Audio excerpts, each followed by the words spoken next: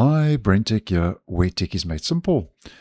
So Microsoft has rolled out the latest Patch Tuesday B-Release security update for both Windows 11 25H2 and Windows 11 24H2, which is KB5068861. And the update rolled out late yesterday in my part of the world. Now, as you can see, once the update has been applied, because it is a compulsory mandatory update, the OS build for 25H2 is bumped up to 26,200.7171. And if you're still running 24H2, that'll be 26,100.7171. Now, just on a quick side note, I still see that Microsoft is using the simplified Windows Update titles, which apparently they were going to change. So obviously they haven't decided to change that just yet, because we used to get the longer titles, which, by the way, I ran a poll asking you guys, which do you prefer, simplified or longer?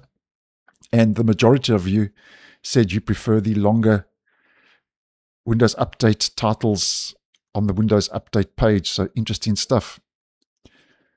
Now, first and foremost, the update addresses security issues for both 25 and 24H2. So just a quick recap as to what's been patched. First of all, for 24H2, there are 35 vulnerabilities that have been patched. And for 25H2, there are 36 vulnerabilities that have been patched. And they both have two critical vulnerabilities that have been fixed. Critical being your highest ranked vulnerability, so important security fixes. And those critical vulnerabilities are listed as GDR plus remote code execution vulnerability and a DirectX graphics kernel elevation of privilege vulnerability. So 35 for 24H2 have been fixed, and 36 vulnerabilities for 25H2 have been patched.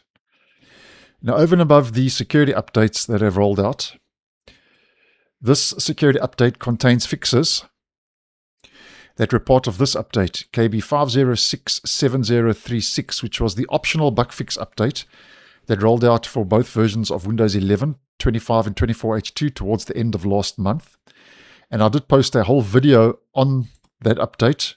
I'll leave it linked down below and in the end screen if you'd like some more information, but a very quick recap for the purpose of this video, just focusing on some of the key highlights. Now, first of all, the new start menu started rolling out. Now, I haven't received it. I'm still seeing the old one. So these are obviously still on a gradual rollout. But nonetheless, just a quick recap. The update includes the new redesigned start menu. And I have posted quite in depth, so I'm not going to get into that too much. I have posted quite a lot of videos on the new start menu. But basically, it gives you a toggle to turn on the phone link widget to the side, the companion to the side of the start menu. You've got a scrollable show all section. You've got a recommended section that can be removed, and you can have a list view, a grid view, or a category view as displayed in this screenshot, but I've posted on that quite in depth, so just a quick recap. The update also adds 3 new voice access features. If we head into our settings, accounts, email and accounts, the section is now called Your Accounts. And I see that has finally rolled out in my region, Your Accounts. If you are running a Copilot Plus PC, it includes 7 new click-to-do features. It does include File Explorer features and fixes. Check the video out for more information. It includes new battery icons with the battery percentage, and the different colors display the different state of the battery, and you got your percentage, which you can turn on and off in settings. I still haven't received that yet, so still on a controlled rollout. And the same icons will appear on the lock screen, which I actually think is a very nice move, especially that battery percentage. It also includes Windows Update improvements, fixes display and graphics issues, and a lot more. As mentioned, the video will be linked. Go check it out. So if you didn't install KB5067036 at the end of last month, it'll be carried over into this Patch Tuesday update. Now, over and above that, Microsoft has also rolled out a couple of fixes, bug fixes with this update. And I'm just going to go through these quickly. The first two are for gaming, where the update addresses an issue that affects gaming handheld devices, with Microsoft saying that these devices were unable to stay in lower power states, which caused faster battery drain. And the next fix is it addresses an issue on some handheld gaming devices where, after signing in using the built-in gamepad, The controller might not respond in apps for about 5 seconds, causing a delay. That's been patched.